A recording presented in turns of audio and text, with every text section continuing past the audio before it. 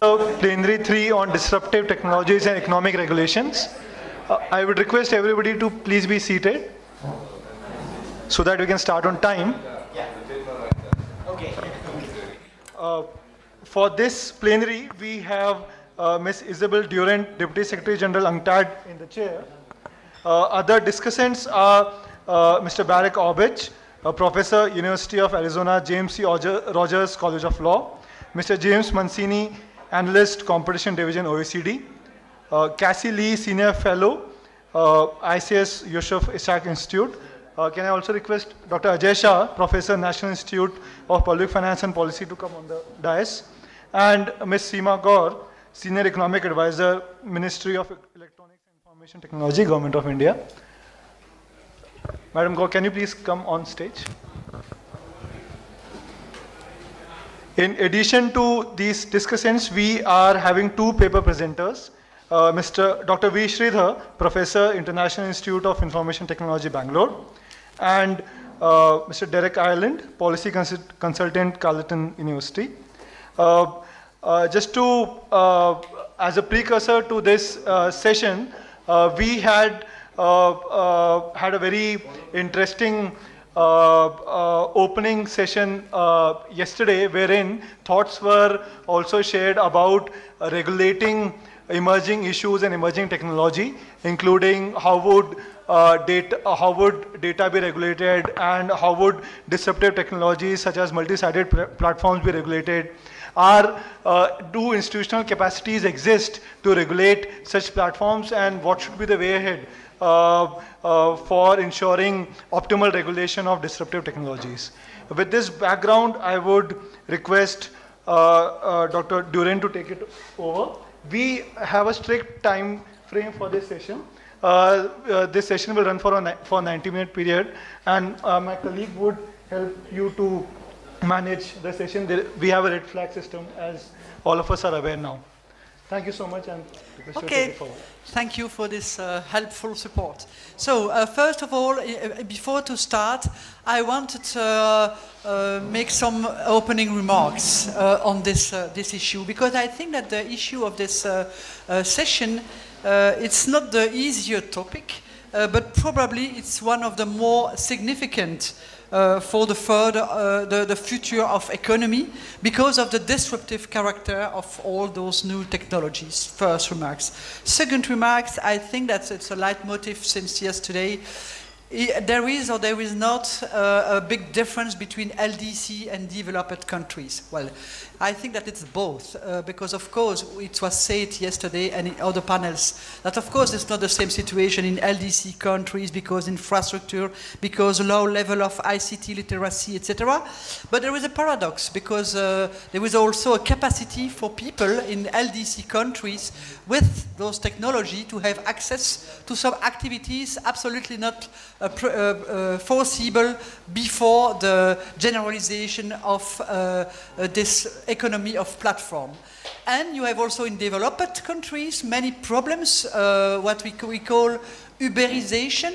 Uberization, it means all the problems with taxation, with the new economy of platform. That's a problem for in Europe, in USA, and in developed countries. How do we manage that? How do we regulate it?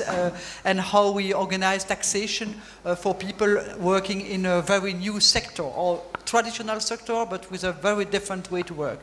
So that's a second question. A third question is the question of algorithm.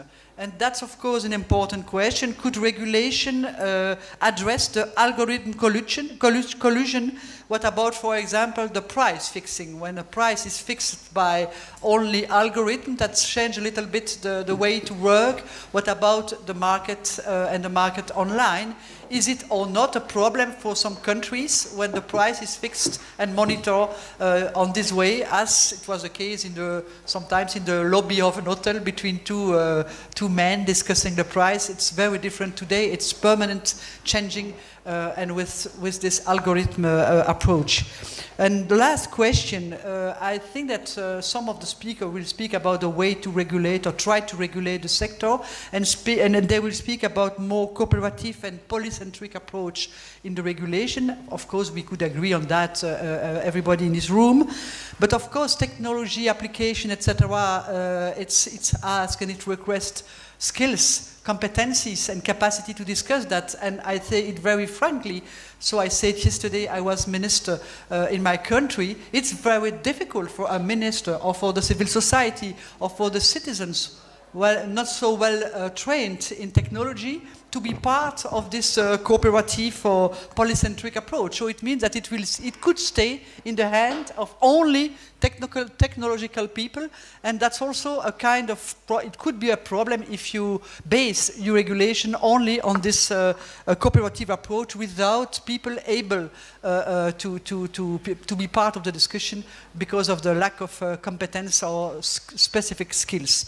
So that was 4 questions in order to start, and directly I give now the floor to the first speaker.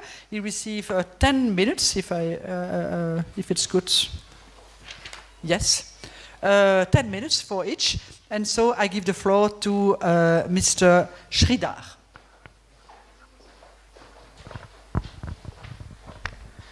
Thank you. Good afternoon. Thanks to CUTS for inviting me to this particular workshop. So the topic of my discussion is regulatory aspects of two-sided markets. You know, as the chair has pointed out, digitization has leveled the playing field. You know, for example,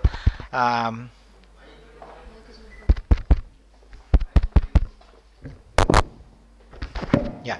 So the digitization is really created a level playing field between countries. You know, for example, today we have about 6 to 7 unicorns. That is, $1 billion or more valuation from India, and Bangalore is listed as number 15 in the tech ecosystems in the world. So, in that context, I would like to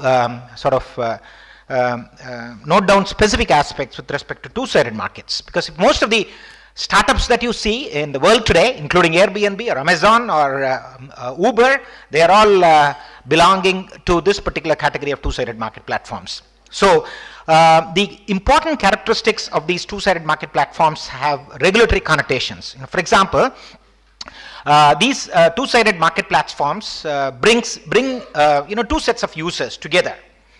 The users are listed here, as you can see. For example, the cab seekers and cab drivers in the case of Uber, and sellers and buyers in the case of Amazon, and so on and so on. Now, the important aspect of these two-sided platforms is the network effect. The network effect is not only within the user set, but also across the user set, which is classically referred to as the cross-site network effect, propounded by Lafont and Tirole way back in 2004, and a classic paper was written by Eisenman in Harvard Business Review. So this cross-site network effect has very important connotations, because these sets of users depend on each other, and as one set of user base increases, the value for the other set of users increase, and therefore it has a cyclical effect. And therefore, the value that the users derive from using these two-sided platforms almost grow exponentially. So this has a lot of important connotations. Before that, I just want to brief a taxonomy of the two-sided markets. The two-sided markets can be very slim at the top, such as, for example, directory services, such as Truecaller or Just Dial in the case of India. It can be aggregated platforms which enable the two sets of users to come on board, such as, for example, Ola, Uber, or Airbnb.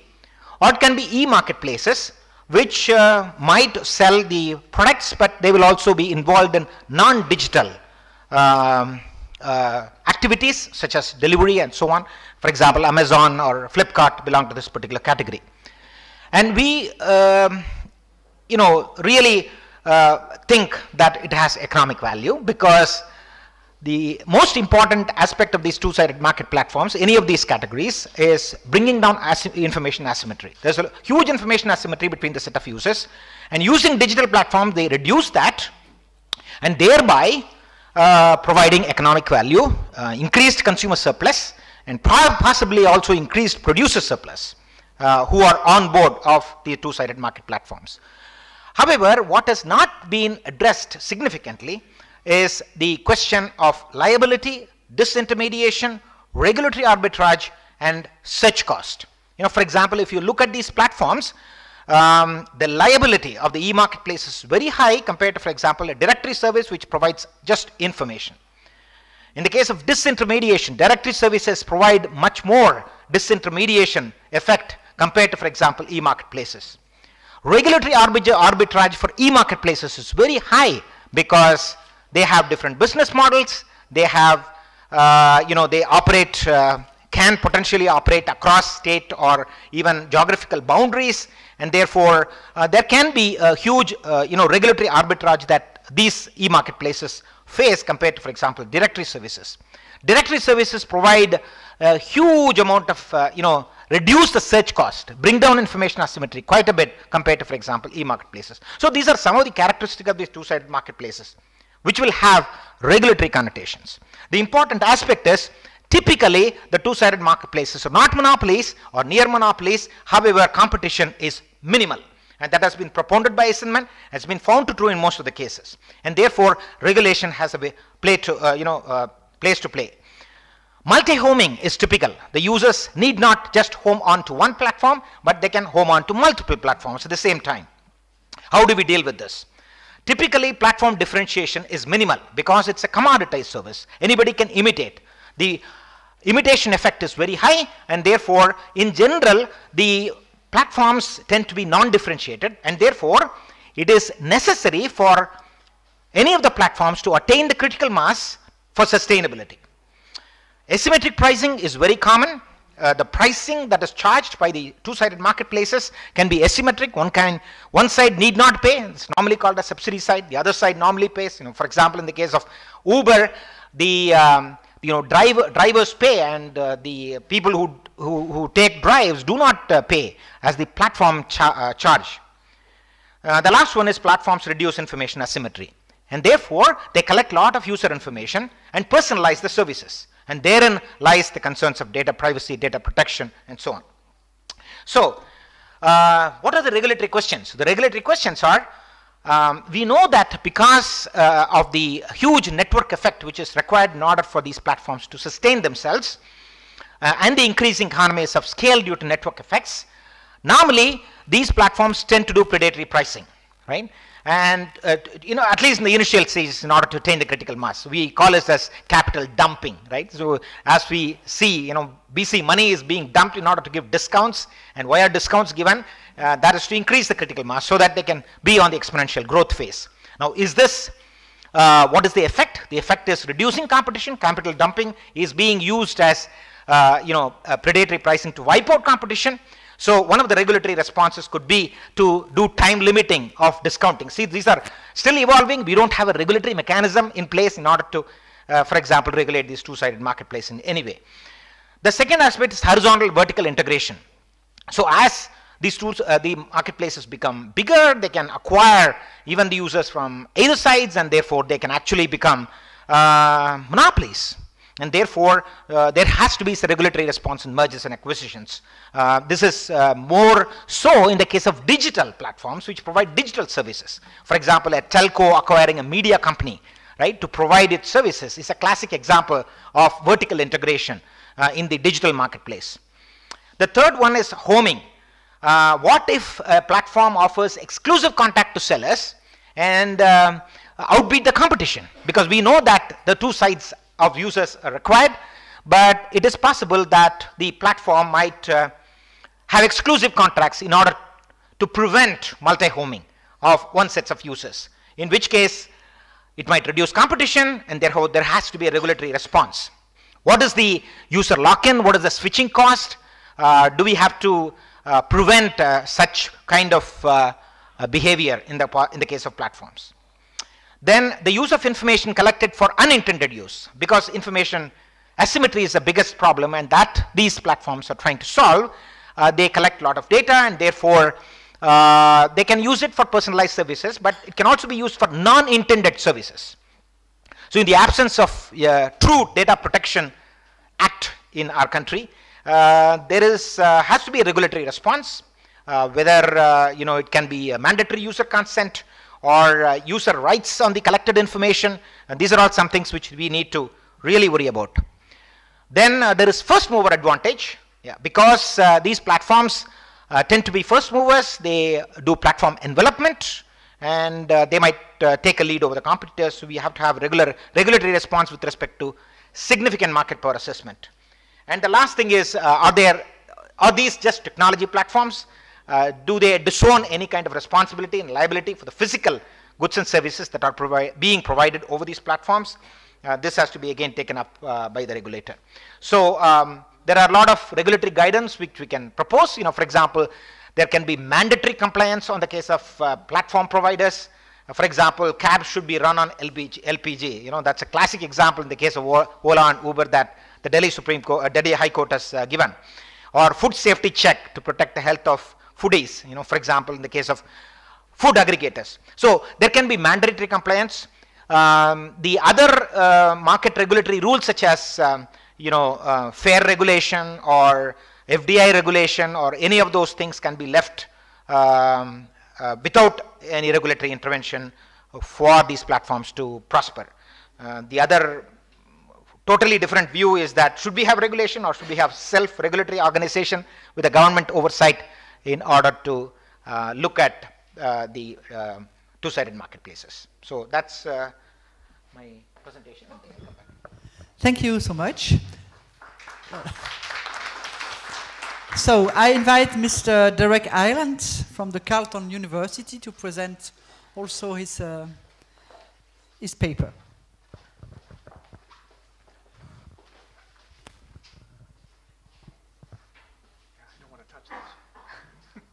And Pradeep for inviting me here. This is the third time I've had the opportunity to travel 2/3 of the way around the world to present a paper for CUTS, and it's always a delight. Now, what I'd like to do is talk to you a little bit about a very big issue. I have 10 minutes, and I'm not going to go over, because this is new territory for me. I'm one of the least techie economists you'll ever meet, and therefore when I started discovering that we were moving into algorithmic consumers and robot sellers and algorithmic regulators, my first inclination was to say, horror story sounds like Stanley Kubrick back in about 40 years ago, where computers are going to be driving us crazy. Now, let's make sure I'm hitting the right one here, up and down. This is...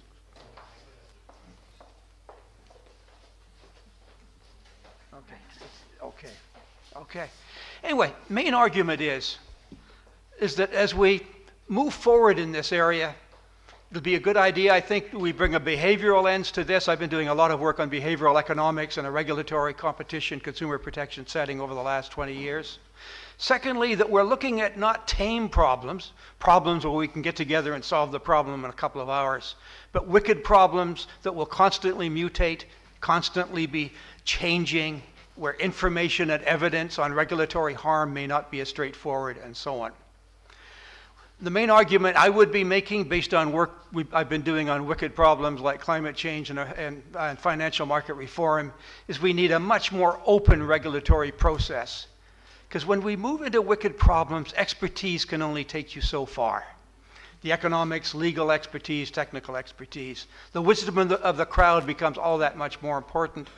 And more importantly, it becomes more important because the crowd, the public, are going to have to understand what these technologies are all about, why they generate benefits, why they may generate harm, and what might be done by them themselves as well as others to help to rectify the problem. The first thing that struck me when I started getting into this literature, which was only about a year ago, because in fact most of the literature I was reading has been produced in the last 3 years, is there's a lot of actors in the digital marketplace, and they're expanding daily. We have algorithmic consumers, which allow me to outsource my decision-making on financial services and a lot of other things that I don't like wasting my time on. Now, I used to do that with my wife, but now I can do it to a computer program. I think that might be great for my wife, as a matter of fact. Secondly, we now have algorithmic suppliers or robo-sellers. So you've got algorithmic consumers transacting with algorithmic suppliers, i.e. the producers and the retailers and so on that are out there. The government is now starting to get into the game, and some of the more recent documents suggest that that could be a very, very good thing. But algorithmic regulators that can be either government-run or maybe outsourced to the private sector, or maybe even operating privately by the private sector for profit, can be another source of another set of sources that will be influencing not only the competitive game in markets in the future, but also the regulatory game. Other literature is talking about algorithmic educators, that our kids are learning about algorithms, coding, and so on from a very early stage. And I remember when I had a 3-year-old granddaughter 17 years ago who knew how to operate the computer better than I could at that point in time. So I suspect they're very ready for that. There's another literature on how cooperatives can go digital. They're called platform cooperatives. And this could be a new source of competition in a variety of markets. I come from a country and some places in the country where cooperatives have been very, very important and very, very effective in the farm sector, for example. Then, of course, you've got the conventional companies using algorithms for a variety of reasons. One of them being that they are using algorithms to help them to comply with all the regulations that they need to comply with. And my skeptical nature, having worked in a competition bureau for a while, is they might be using those algorithms to figure out how to avoid regulation, how to avoid competition, how not to be detected. But then perhaps I'm being too nasty. And then you've just got an expanding number of final consumers who are very happy to, as the previous two-sided platform presentation mentioned to us, they were very happy to escape the regulated markets, because they will go to platform markets, two-sided markets, and so on, where there may be free goods, where the prices are lower, and where they're not being put up with some of the service suppliers who they're not happy with. Many of the problems are sort of like the comment that somebody made earlier about old wine, new bottles, and so on. Some of the problems look similar to what we had before, but take on a new set of issues when we're looking at the digital marketplace. Obviously, we're concerned about market concentration, expanding market power. And in this case, of course, you're looking at expanding market power from the point of view of product markets, information, technologies, and increasingly a concern about how these kinds of algorithms can be influencing who we elect and who is in government and who is not in government in one way or another. There are major information asymmetries involved in these kinds of platforms, and that provides new opportunities for product differentiation, for improving products, but it also provides opportunities for collusion and a variety of forms of anti-competitive and anti-consumer conduct. There are important information barriers. I think this is a point that probably needs to be discussed here more, that because of a variety of reasons, a number of the players in the digital marketplace do not have to provide full information. It may be because of patents, it may be because of trade secrecy, and it also sometimes can be because they're operating in areas where certain government security concerns could be arising. Therefore, their information is being protected and is not being shared with regulators, with the public, and so on. The privacy concerns, of course, are major and have been talked about a great deal. There's also a literature on the undisclosed biases of operators and so on creeping into these algorithms and how they might be used. They can be poorly designed. Evidently, the Facebook folks were surprised that perhaps their computer software was being used to influence an election. I think we can extend too much faith and confidence in these algorithms. There's, I think, conflicting government roles and responsibilities and functions. On the one hand, they have to regulate. On the other hand, every government wants to be a world leader in market learning applications. So there's an awful lot of reasons for concern.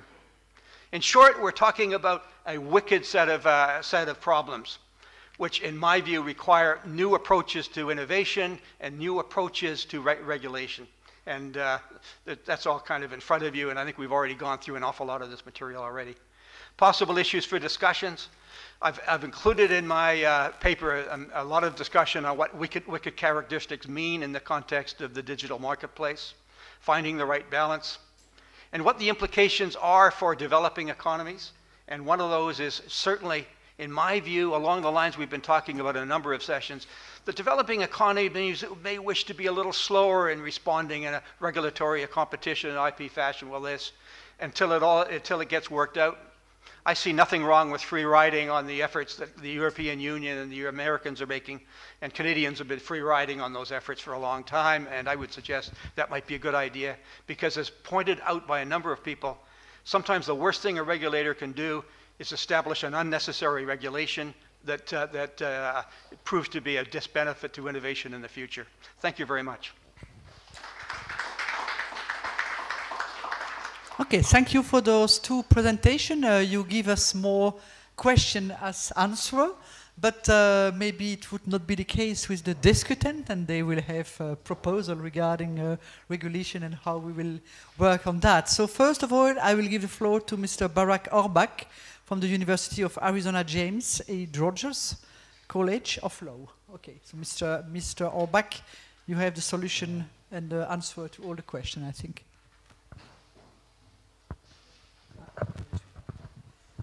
Thanks, and thank you. I really think I'm grateful for the organizers. It's my first time in India, so I'm really happy to be here, and I greatly enjoyed the conference.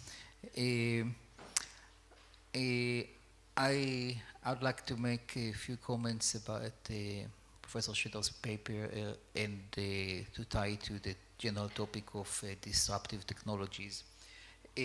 So I'd like to make 5 general observations. First, what's the meaning of a disruptive technology? Second, the general context of disruptive technologies. Third, the potential need for regulation. Fourth, performance measurements. And fifth, general comments about the applications in India. So the comments will be brief by the nature of considering the time limitations. So disruptive technologies, this is a term that people use a lot, and it actually doesn't have a universal meaning or doesn't have any technical definition. So it is important to understand that when two individuals use the term, it actually they don't necessarily mean the same thing, and probably they don't have any meaning in mind. They just say something because they heard it before.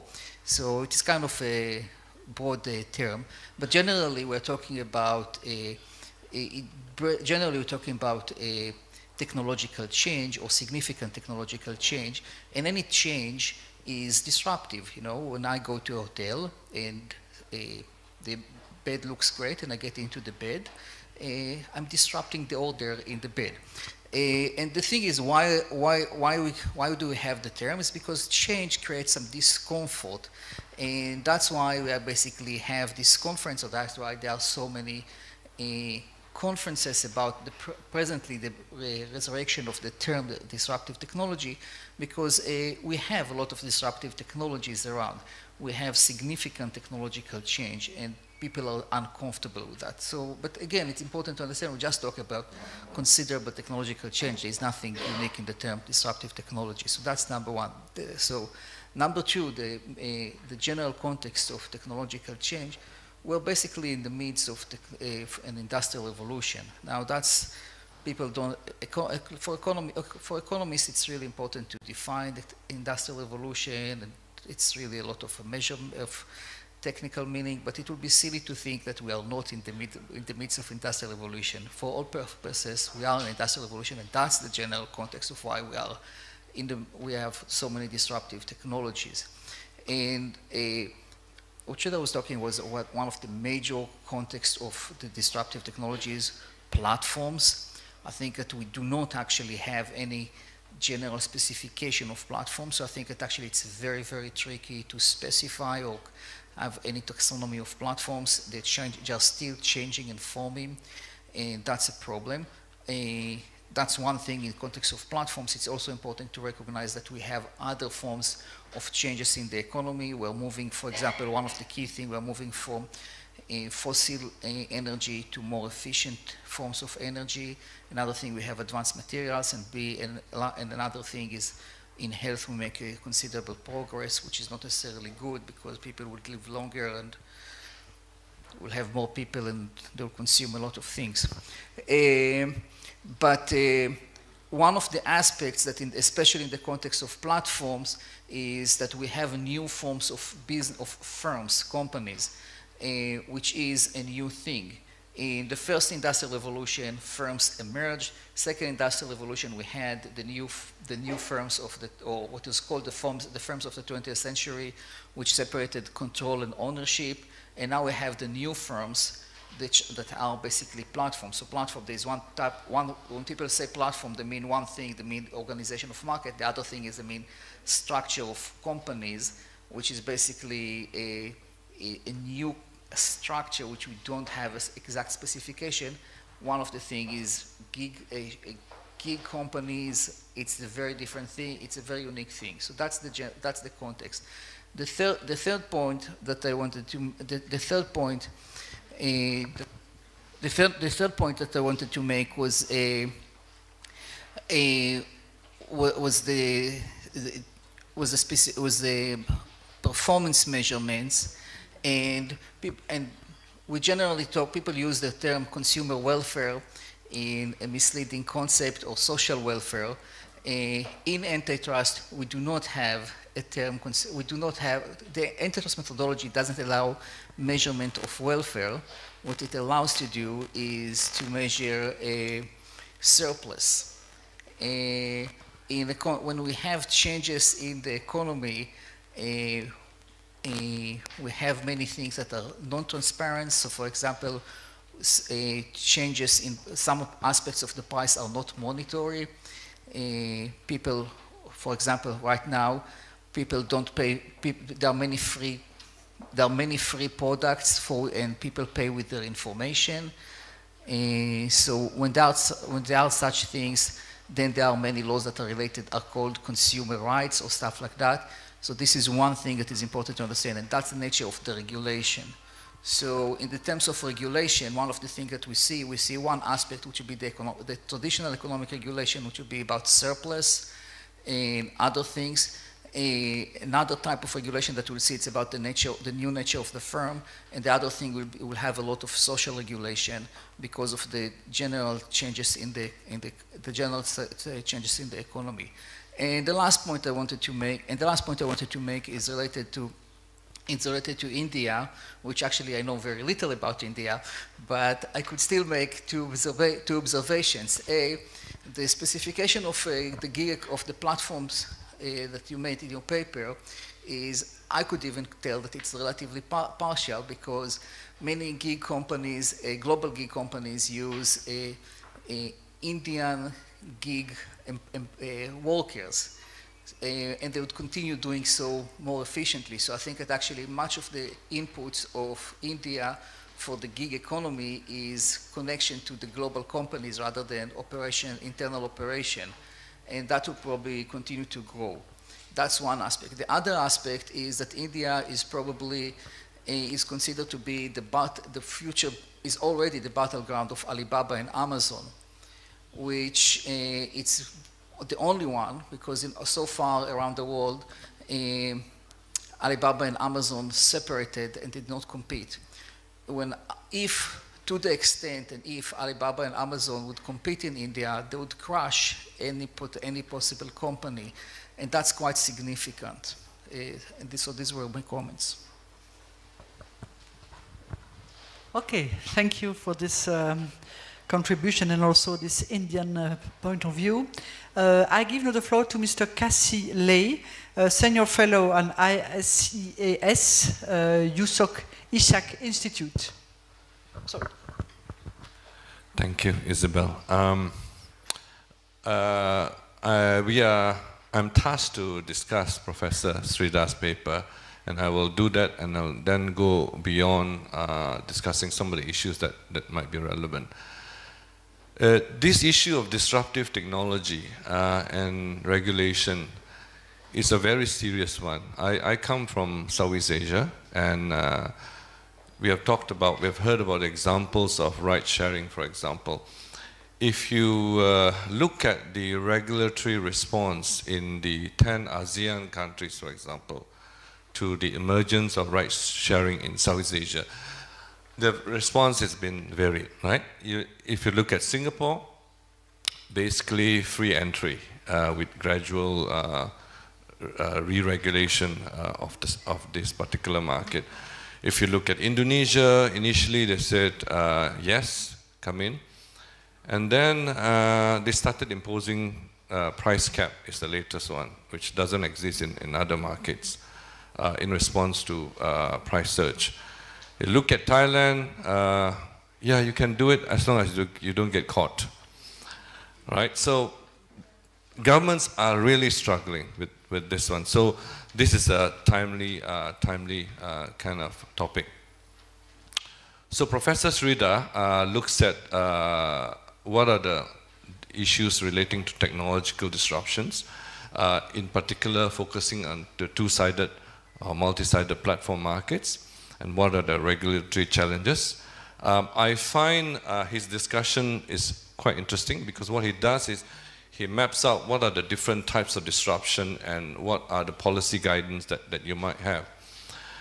There are some challenges in terms of the policy response that are suggested. For example, predatory pricing. It's extremely difficult to determine to what extent predatory pricing is occurring. Take, for example, the Singaporean market. Indeed, there has been a lot of discounts and price war happening between Uber and Grab in the Singaporean market. And yet, it's kind of difficult because to say it's predatory pricing, because the strategies that companies are adopting is shifting week to week. And the strategies involve not only the pricing, but incentive systems they give to the drivers. And the disadvantaged taxi sectors are also evolving. So part of this challenge in crafting a regulatory response to technological disruption is you cannot predict what are the firm level responses that will come up. Last week, for example, I was shocked to discover there is a new service in Singapore where the taxi company has decided enough is enough, we'll up our game. We introduce a new service. You can use an app to book a taxi anytime for any duration and take it to the road and use it to kid customers. So imagine if you want to drive a taxi, provided you have all the license, you can log in the app. Okay, I'm free. I don't have any lectures from 5 to 7 today. I'll drive for 2 hours. Then you can actually book a taxi and be a taxi driver for 2 hours. Never, when the Grab share came to the market, Grab and Uber, never would imagine taxi changing their mode of operation. So this is part of the regulatory challenges in dealing with issues like predatory pricing. In terms of horizontal and vertical integration, merger control, this is another interesting. Part of the challenge, for example, with platform, is not so much as the ownership issue, it's information, right? I ran some computer sim, that's part of my hobby. I ran some computer simulators on how platform compete. And one of the scenario is that, well, they don't merge, but they share information on how many cars do they mutually have and what's the demand in the particular area. And with that, they can actually price like a monopolist, essentially, right? So looking at regulation, looking at technological disruption like Uber and Grab, you need to rethink what are the regulatory variables that are relevant here. And in this particular case, information is very interesting. Regulators in the new economy, digital, have tremendous amount of difficulty in collecting information. They have no idea what's happening. So one of the regulatory challenge could be, without being too invasive, how do you collect information? For example, in the case of Uber and Grab, I have suggested to regulators to do two things. For example, one is in Singapore, each driver of Uber share, they have to register and put a sticker up front that said they are a ride-sharing car, right?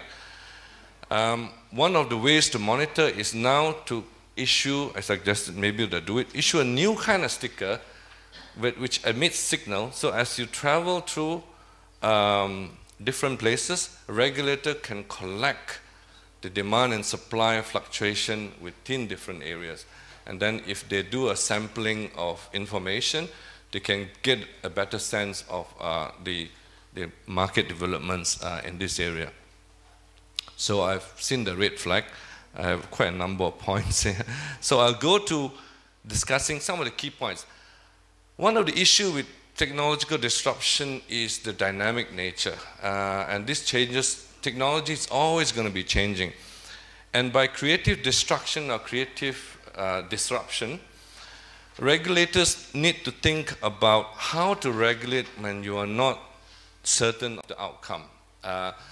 One approach is to have a more evolutionary, adaptive way of doing regulation, in which you see the problem as a sequence of steps and then decide at each step where is the red line. You know, cartel is no, but what is permissible, and then allow the market to evolve and see how consumers are affected and how firms are changing at the same time. So it's a kind of like, it's not necessarily saying that, so lagging behind technological change, regulatory lagging, is not necessarily bad because it's inevitable, right? More importantly is because regulators, nor firms, nor regulators have the predictive power of what will happen. It could be an optimal way of looking at it. Regulators also need, like as I say, to change how they think about. For example, I just give one example. In the traditional taxi market, we are always sort of fixed in terms of thinking about prices as fixed prices, calculated based on a normal rate of return, that's what you get. But when you look at the ride-sharing market, what we need to think about distributions of prices and how they evolve over time, not only across time, but spatially, right? In terms of prices in CBD, housing area. And the algorithms that are used can affect behavior on both the sellers and the buyers. For example, for Uber, for example, Uber drivers do not know where the passengers are heading. That's the algorithm that's used. They know which passenger to pick up from where, but they have no idea. But for Grab, the drivers know where they're picking and where the destination is. That changes the incentive system of the driver, the supply system, so much so that drivers for Grab can choose, oh, I don't want to go there, it's too congested. But Uber drivers, they don't, right? So that changes. So those are the things that's my point about technological, the uncertainty and adaptive regulation. Thank you so much for this interesting contribution. I do give now the floor to Mrs. Semagor. She's Senior Economist Advisor at the Ministry of Electronics and Information Technology in the government of India. So I give you the floor. Thank you, Chair. Well, I wish I had the answers to all these complex questions raised in the two presentations, but honestly, I have none. All I have are some observations on Professor Sridhar's presentation, along with some observations of my own. Well, there is no doubt that sharing economy and associated two-sided platforms, actually, they have tremendous potential in promoting public welfare.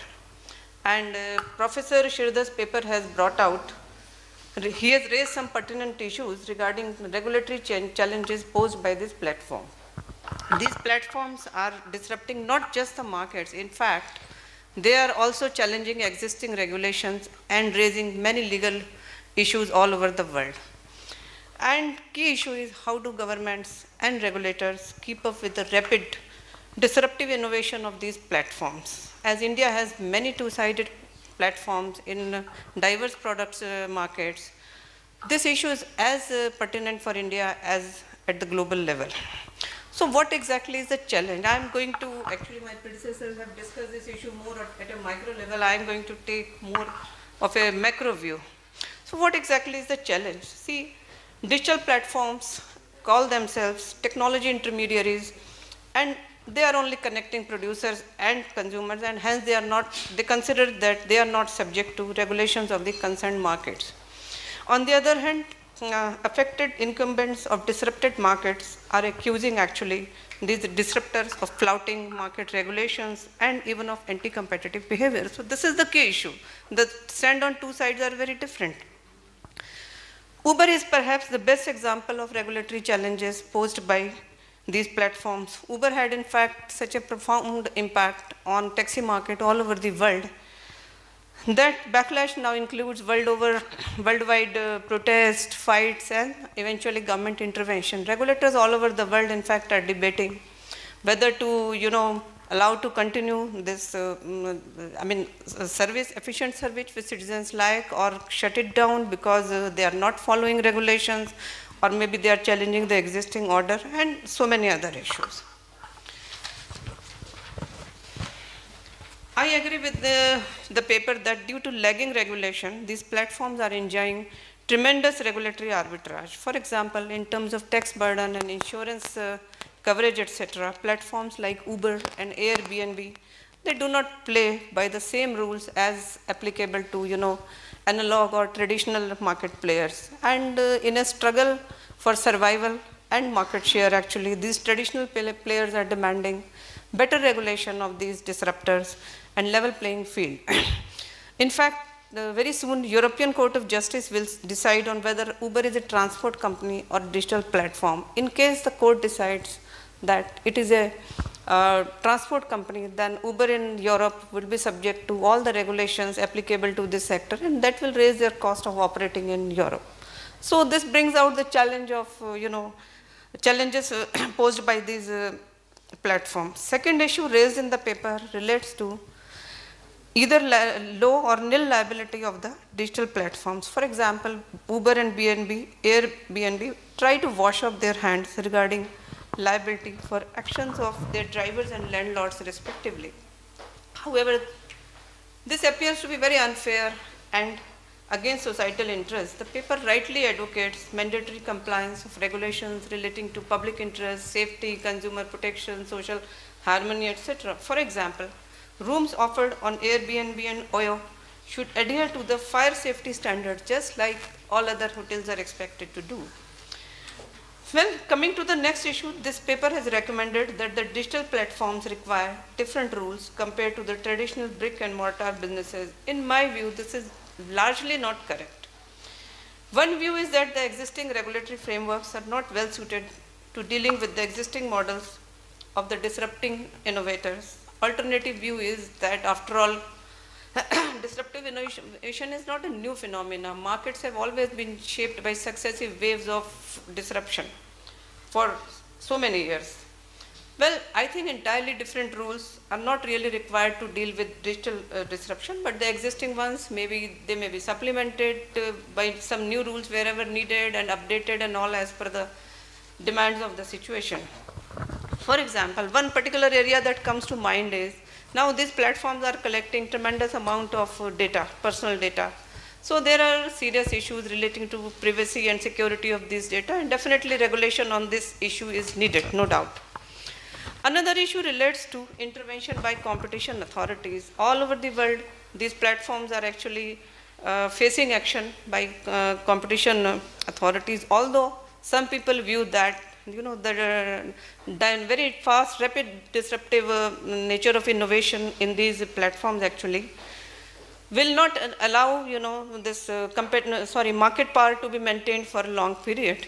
But fact is, all over the world, competition authorities are intervening in these sectors to keep the markets open, competitive, and free for innovation. Why? Because the presumption is that peculiar characteristics of these platforms actually increase the likelihood of that market power being maintained and its abuse over time. Now, critical question is, what is the right way to force in competition law in these markets, given that traditional economic analysis is not really, by and large, not applicable to this digital platform. There are serious issues regarding market definition of market power, etc., and so many other complexities. And one more thing, the competition in these platforms is actually dynamic. Normally in competition analysis, we take the static view of competition. So how do competition authorities really, check the anti-competitive behavior in these markets? while they are trying to, maintain the incentive to innovate. I believe that there is no need for really, a different kind of competition policy. The existing policy, along with, let's say, refined and innovative kinds of tools and techniques, plus taking the dynamic view of the competition, I think this type of competition policy can really provide answers to all these questions that I have posed. So these are just some of the challenges that have been mentioned in Professor Sridhar's paper, and I have commented on them. I feel these challenges actually, they suggest some kind of, let's say, some kind of imperatives. Just 2-3 observations. One is that to confront challenges posed by the disruptive technologies, regulation should be fair, cautious, balanced, and timely, without impeding innovation. Now, that last line is actually very, very important. Further, there can't be a blanket solution, so regulatory solution should be tailored to specific circumstances. But now, just 1 minute. This is easier said than done, To do this actually, as I think it was brought out by one of the earlier speakers, regulators, they have to be they have to build up their capacity, they have to continuously update understanding of these new disruptive technologies, their effect on markets, consumer competition, but this itself is actually a very, very challenging task. Given the nature of these markets, it is not really easy to do that. Second point is, now as more and more companies are operating across multiple markets, regulators across different markets actually need to collaborate and find out what are the best practices, what works and not.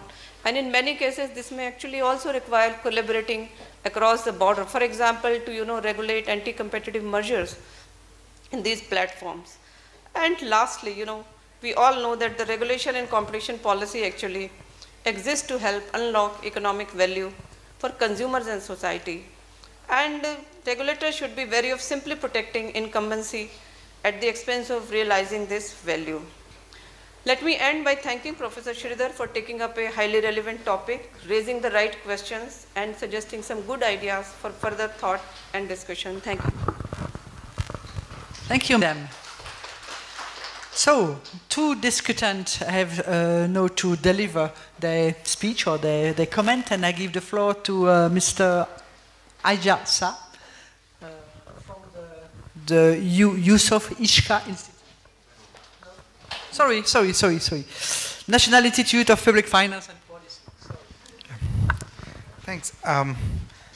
This is a very interesting session. I just want to say that I am personally astonished at how all of us have shifted from being respectful, bordering on reverential, towards the amazing things being done by technology companies, to a mood of being far more skeptical about how these things work. It's fascinating how much this thing has come. I look forward to a place where all of us will treat participation in social media as being like smoking, but we're not quite there. So it's coming. I'm sure it's coming. Okay, I think that the old knowledge of public economics is a useful way to think about these questions. In classical public economics, we are taught that there are 4 kinds of market failures. There is market power, there is asymmetric information, there are externalities, and there are public goods. And these are the 4 things where the free market fumbles and makes mistakes. And somewhere in there, you might find a useful role for the government and for state intervention. So in that sense, there's nothing new going on here. We just have to reinterpret these old timeless ideas in the new context. So in that sense, the crimes are old, the means through which crimes are committed is new. And in that sense, we can fall back on a lot of old knowledge and old jurisprudence and old understanding. So it is not all new. It is actually one more round of a story that's been going on for hundreds of years. When electricity came, people started getting electrocuted and governments set up safety standards for plug points. Okay, so it's the oldest story in the development of state. Where I think this is more problematic and is more difficult is in the problem of state capacity. We are being faced with a unique level of complexity, and it is going to require considerable capability on the part of governments to do well in intervening. Okay? Governments also have failed many times all through history. Governments have fumbled and been inept and have interfered with human progress. So we've got to be very mindful of that. And what I think this situation calls for is a new level of capability, of expertise on the part of the state. That the fumbling, blunt, crude, politicized, corrupt practices of government, which is a fair description of many parts of the world, is going to be a problem. So I think that's the story. The real story is not that high technology has created a new set of problems. The real story is that there is a confrontation between low state capabilities and the questions that we face. What do I see happening here in India that is different from the global discourse? I think that there are three things that are interesting and different about India when compared to some other places. The first thing that is different about India is that we are more like Europe and less like the United States and less like China, in the sense that we have no technology giants who are effective in the Indian political system. Okay, so in the United States, firms like Facebook are extremely powerful in the domestic political discourse. In China, the children and sons-in-law of politicians are running important internet and technology companies. The nice thing about India is that neither of these two apply. The children and sons-in-law of Indian politicians are not running technology companies. And the American technology giants are not very effective in this political landscape. So I think that gives us a better place in terms of being able to grapple with these situations. And in that sense, the political economy here is closer to what we see in Europe and less like what we see either in America or in China.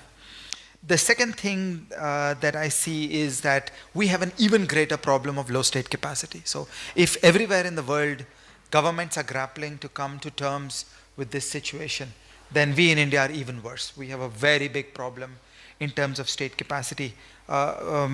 Here are a couple of examples. We talk about the problem of privacy. As of today, we've not even begun on the question of privacy. We've got a spectacular Supreme Court ruling 2 months ago, and we're still at the early stages of figuring out how that will translate into protections for private persons and protections against the state, protections against technology companies. So we're at the very early stages of figuring out privacy, and I'm thrilled and excited by that Supreme Court judgment, but I have to say it caught me by surprise. It could easily have been worse than that. So we are in a low state capacity environment where these things cannot be taken for granted. A second example of state capacity is in our competition law. We are in an early stage of building competition regulation. We have two important cases in this field, one about the NSE case on currency derivatives trading, and another on taxi cabs. And my personal view is on both of them, the competition authority got it wrong. They failed to understand the complexities of what they were up against. The third example is in sheer blatant outright violation of law. Okay, so all of us have horror stories about Uber, but when I watched the story unfold in India, I thought the violations were particularly blatant. I mean, there was a black and white gap between what was the de jure state of law, and there was a corporation who was just completely violating those laws. And it again brings you to questions of state capacity. Where was the enforcement? What was the judiciary doing? These kinds of questions. I think we suffer from these problems even more. The third point I would like to make is about free riding. Okay, so hypothetically, you may think that suppose a bunch of European regulators and judges come up with new doctrine that makes a significant difference to how Facebook and Twitter and Uber operate? Is it directly the implication that we here in India will automatically benefit from this? I wish to say absolutely not, because nothing prevents a corporation from running different versions of its code in different geographies. So just because a certain version of Twitter runs in France, it doesn't mean that Twitter here is any safer. We're going to have to do our own heavy lifting. So for a contrast, India is able to free ride on the United States FDA on drug approvals. India is able to free ride on the European processes of drug approvals. Once you know that drug X is safe when attacking disease Y, that's knowledge that ports across boundaries. That will absolutely not apply here, because nothing prevents a corporation from running a different version of the code. And Twitter can be as toxic as it used to be here, even if rules change elsewhere in the world. Finally, what is the way forward? There are no easy ways forward, but I have one opinion on what could be important. I think we need a lot more product liability here. I think there is an old doctrine of product liability that if you buy a washing machine and the washing machine does harm to the person living in the house where the washing machine is operating, then there should be liabilities upon the maker of the washing machine. I think this simple idea will take us very far. When the software delivered gadgets go into my bedroom and do harm to me, then we should be attaching product liability on the people who do that. I think this simple idea will take us very far. Thank you.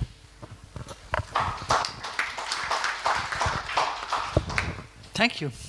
And the last one to take the floor on that is Mr. James Mancini, analyst in competition division in the OECD. Great. Well, thank you very much. And I think it's a tough set of comments to follow. I think it's been very interesting so far. At the risk of sounding a little bit of repetitive, I should thank CUTS very much for the opportunity to be here. I know that the OECD is very proud of its partnership with CUTS, and I think that events like this and great discussions like this are a very good example of why. I should also note that my views are mine and mine alone and don't necessarily reflect the views of the OECD or its member countries. And thank you to Professor Ireland for the chance to take a look at the paper. I think that it was a really interesting compilation of the types of issues. It's very broad in scope, and I think in particular the appendix that you had is kind of an inventory of all of the aspects of digital markets that can be a little bit challenging. So that was great, and I think that the wicked problem framework is a novel way of looking at things. So as I read it, and actually over the course of this discussion, I've come up with 3 points that I'd like to elaborate a little bit on and explore a little bit, and maybe we'll find some differences of opinion as well. The first is on the nature of issues that we're facing in digital markets. The second is on the capacity of regulators to respond, and the third is really what are the steps that regulators should look at taking to revise their regulatory frameworks in light of all of these digital changes. So the first comment, and I think I would maybe differ slightly with Professor Shah on this, I think that it's important to keep an open mind whenever we're looking at digital change. I think that in some ways the zeitgeist has almost flipped 180 degrees to being completely deferential of technology companies to now talking about all of the ills. And I think that the overall tone of many of the discussions that we have nowadays, we use words like disruption, which might have a negative connotation, chaos, and crowding, which I'm going to elaborate a little bit further in a minute. But I think that it's important to come back to the core principle, which comes from Clayton Christensen. He came up with this term that's often been abused, disruptive innovation. And the idea is that a disruptive innovation is something that comes in at the low end of the market, and it's something that seeks to cut out middlemen. So oftentimes it lowers prices for consumers, is the broader idea. It can overcome barriers to entry, including regulatory barriers to entry, and I think that's a lot of the source of the problems that we're dealing with today. And it can significantly improve accessibility of services in the ideal world. And so I think it's a particularly relevant type of technology issue to consider in LDCs. And I mean, that's not to say that there aren't some really significant policy challenges, and I know that a perfect example was a study that I was reviewing recently by the FTC on data brokers. So the idea is the data brokers can scrape information from your online presence from a variety of different places, whether it's social media accounts or even payment records. And what they can do is actually reconstruct a profile of you, and that can be used for a variety of risk management tools. So it can be used for credit applications, it could be used for job applications, background checks, things like that. So on the one hand, obviously this creates really significant privacy concerns, particularly because consumers are generally not very aware of the fact that their information is going to be used for this purpose. But on the flip side, it can actually have a lot of promise, and we've seen a few companies in South America that are coming up with using these methods with the awareness and consent of consumers to be able to construct alternative credit scores. So this is a way of actually improving access to financial systems for people that may not have bank accounts and have a hard time kind of building up a traditional credit rating. So there's a lot of positive promise, and I think that it's important for regulators to come at this issue not viewing it as a problem to be solved, but as something to think about.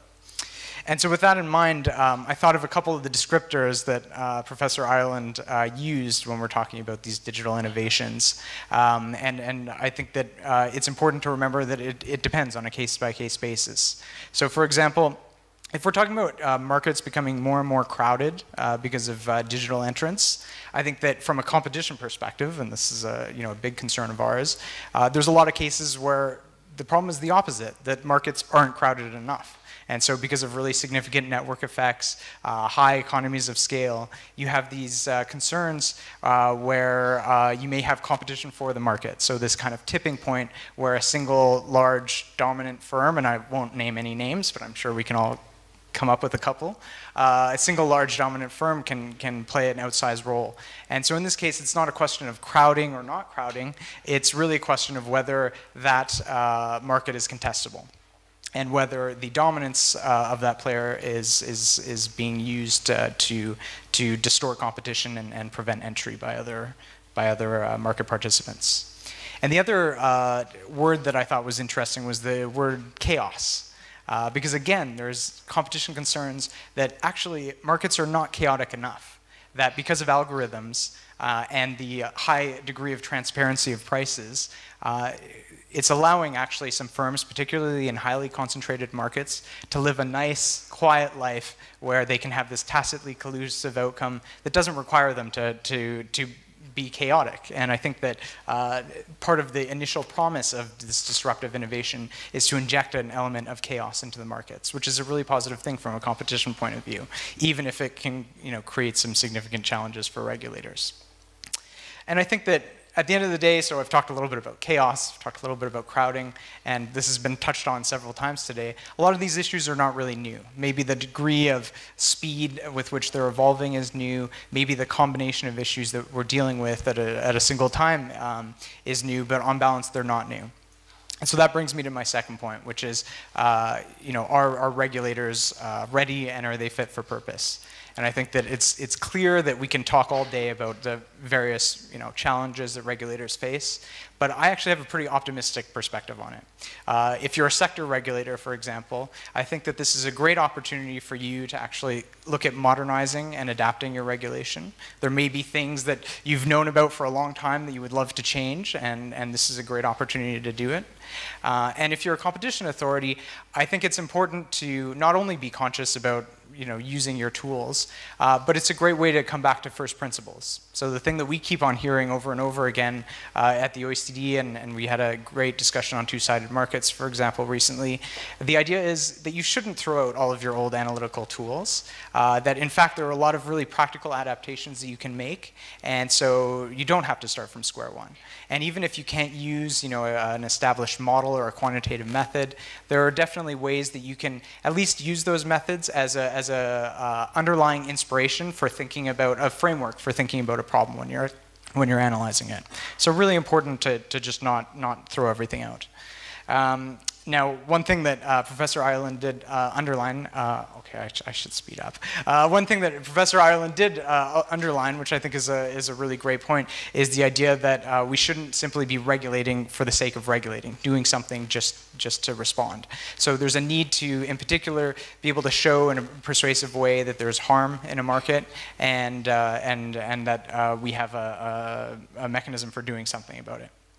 And so this brings to my final point, because I really wanted to actually come out with a little bit of an action item or something that regulators could do, because I think a lot of these forum, there tends to be a lot of shrugging and hand waving and no one really knows what to do. And so as I said, I think that a lot of regulators can use this kind of disruption as an opportunity. There's a lot of tools out there to help you conduct an analysis of your regulation, and if you'll forgive the shameless plug, the OECD has a competition assessment toolkit, for example, which allows you to take an inventory of the regulations in your sector. You can consider the impact on competition. You can consider alternatives, consider whether these regulations are even needed. So for example, we've done a study of the legal services market.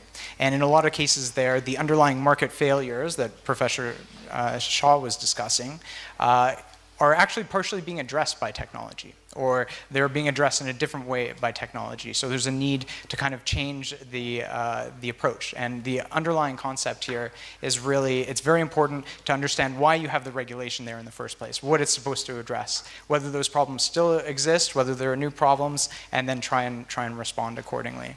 And maybe the final point I would make is to emphasize the behavioral aspect. I know that that's a very vogue subject in economics, but there are, again, some really practical tools out there. I think the UK Competition and Markets Authority is a great leader in this area. They've engaged in quite a few studies in cooperation with sector regulators, and they have really practical insights, because traditionally a lot of the standard approach to dealing with some regulatory issues, especially if you're a competition authority, you want to allow competition to do your work. So you're really focused on improving consumer information. That's always been a big focus. But what we're finding is that even sometimes when consumers have the information, even if you have a document that gets distributed door to door saying you will earn X extra dollars by changing banks, people tend to exert a high degree of inertia. I'm just finishing up. People tend to exhibit a really high degree of inertia, and there's a lot of behavioral biases. So there's a lot of ways that regulators can come up with novel approaches that really reflect the behavioral economics insights that are starting to come out. Some of those include kind of leveraging social pressures, and so I will leave it to that. Just I guess my final message would be: don't lose hope too much. Very good. Thank you. So it's time now to you to react, to ask some question. So we have more or less 20 minutes to do that. So.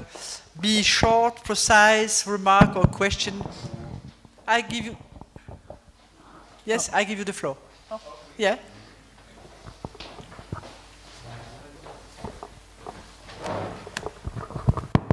Thank you. My question is to Professor Sridhar.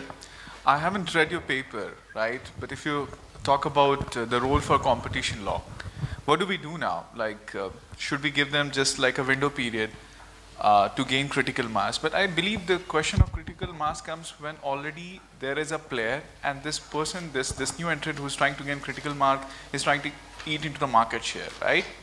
To gain the network effects.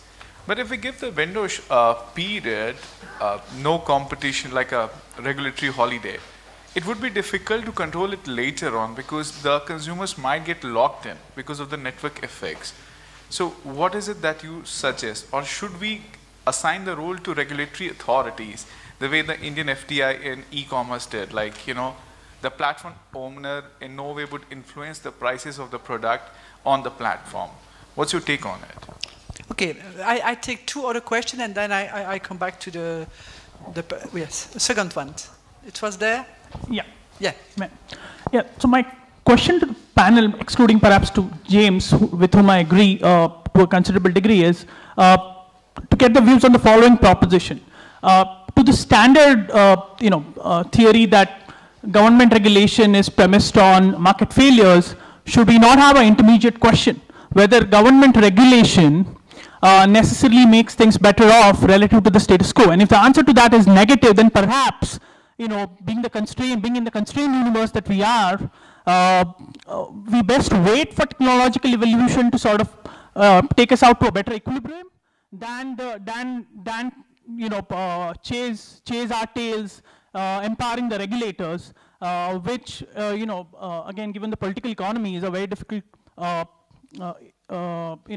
quest. Thank you. Okay, you don't say to who you ask your question, but to the whole panel, to the panel excluding perhaps James. Okay. Yeah. And the third question. Who wants the floor? At this stage, nobody. Is important for the platform, and one of the ways is to discount, and one of the ways is to treat one side as subsidy side, and therefore the regulation are not regulation which enforces platform providers not to influence the price is not going to work, because they have to influence the price in order to gain the critical mass, because one side has to be subsidized in some way or the other. So one of the possible regulatory response could be that you allow, for example, discounted pricing or capital dumping to go on for some time, and if the regulator thinks that the exponential phase of growth started happening, then put a bar on it. I mean, I know that critical mass for each of these sectors could be very different, and it is not known even to the platform service provider. So it's a difficult question, but I think that providing a window for an incumbent to attain a critical mass may not be a bad idea. Okay. That window can be a sliding window. Okay, thank you. Who wants to answer to the second question in the panel? A need to first do no harm if you're trying to respond, but I think it's also important to take a step backward and to think to what degree does the regulation that is currently there already kind of define the market? So is it, does it specify a technology? Does it specify a specific business model? In that case, maybe there is a case for changing regulation to make sure that you've opened up in a way that's not going to undermine the original purposes of the regulation. Thank you. Other question or remarks? Yes, there. So, good evening. My name is Amol Kulkarni.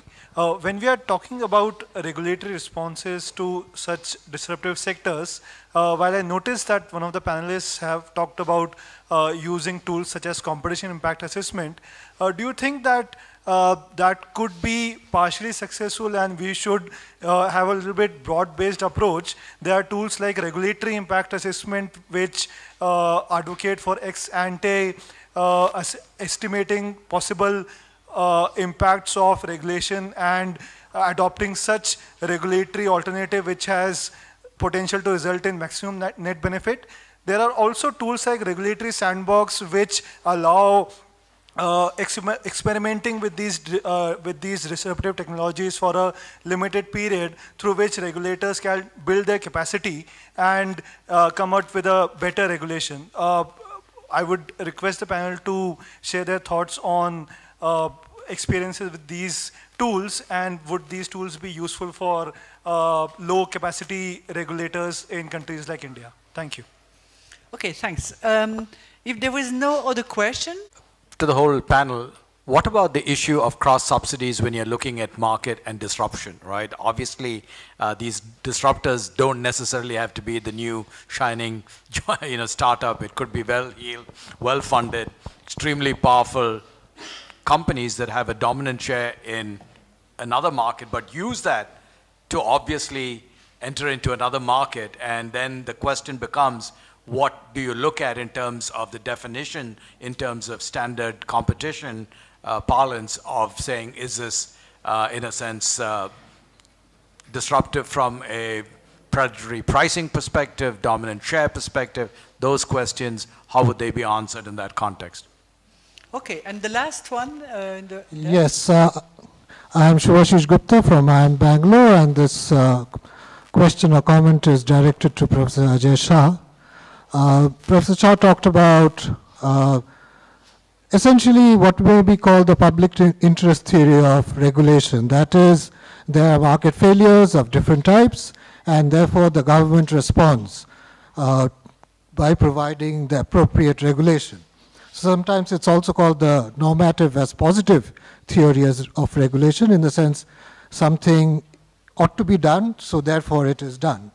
But there's another theory of regulation which is sometimes called the economic theory of regulation, which suggests that that regulation, like any other good, responds to the laws of demand and supply. Regulation is demanded by industries and it is supplied by the government, and so consequently the kind of regulation that you get is determined more by industry interests rather than responding to the needs of the public.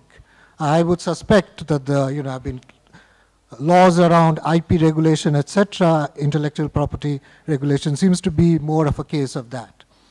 So there are different opinions as to, in certain industries one theory seems to operate, in certain others it seems the economic theory of regulation is more prevalent. So why, if at all, I don't know if you believe in this, but why do you think that this ICT markets and this particular sector would be more amenable to, say, the public interest theory of regulation?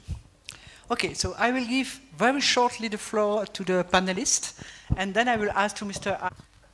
I think that we all today will understand that regulation is inevitably imperfect and controversial. So if when we think about optimal regulation is a regulation that is accepted to be that its cost is we minimize the cost of inefficiency and the cost of controversy. And the thinking of optimal regulation in the theoretical sense doesn't make a lot of sense actually. So when we are going about the design, one of the major issues is how to reduce the cost of controversy in terms of legal litigation or legal challenges, and also the potential inefficiencies. So that's, I think, address two of the questions here. Yeah, I completely agree with the direction that you're going in. Public choice theory teaches us that politicians and officials are self-interested. It is important for us to put on a whiteboard and a starry-eyed and optimistic view of the world, and then it is important for us to be practical and realistic that state capacity constraints will interfere. I just lump all this under state capacity, that competence, incorruptibility, this is what is state capacity, and I worry that we in India will often come up short.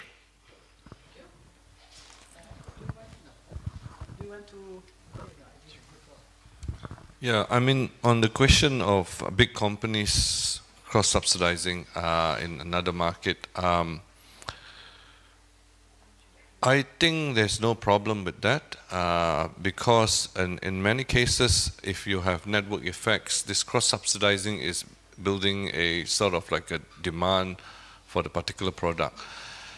But having said that, this point about behavioral psychology and economics, it's really important because by cross-subsidizing, it could change consumer behavior in a sense that that it in a not very good way.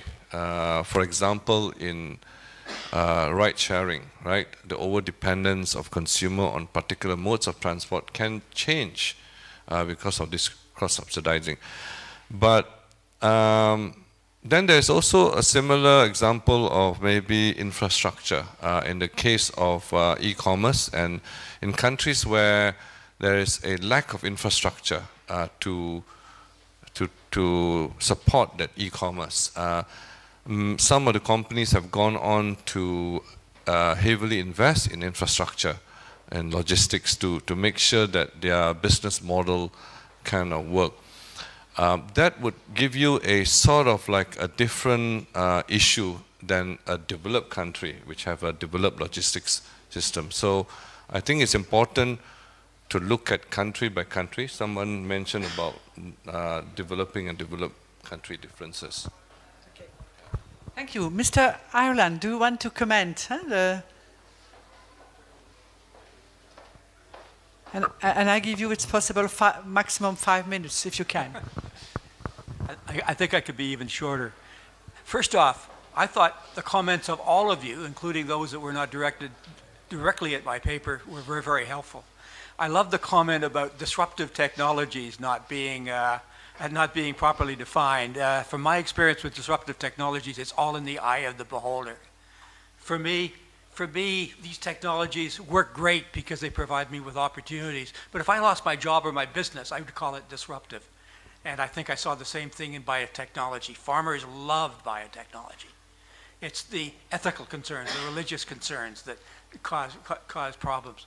The second point, I'd like to go back to James, and I really appreciate the fact that you actually read the whole paper.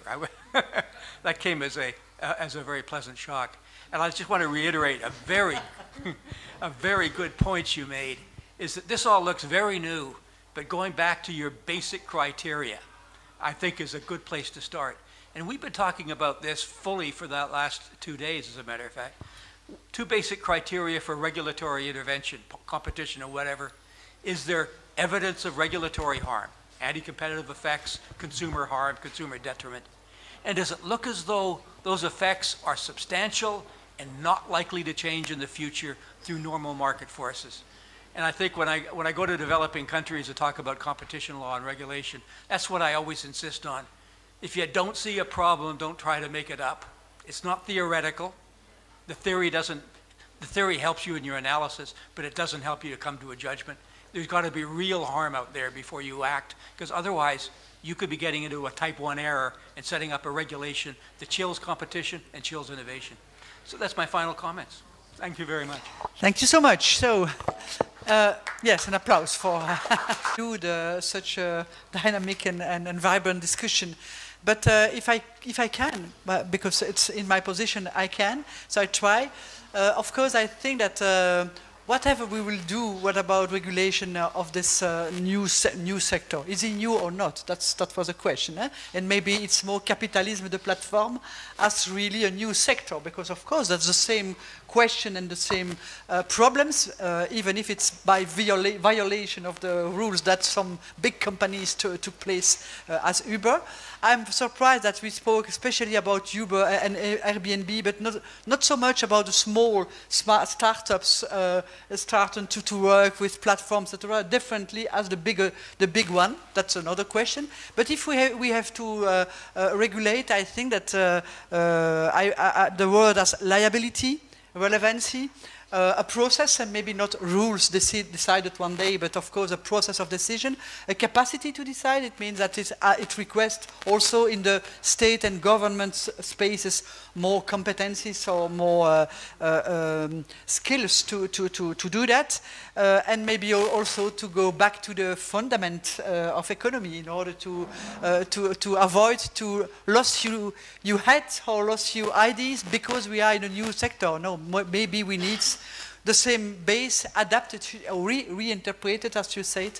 So I think that there's a lot of things to do, and I hope that in your capacities you will try to use all what was said today to go further in the state, in the civil society, in the economic sector, in the competition bodies that you have in charge. So I thank the panelists and I thank the two authors of the papers, because it was really useful with many description. Even if we not have the solution, we are a little bit further as we started. So thank you for that.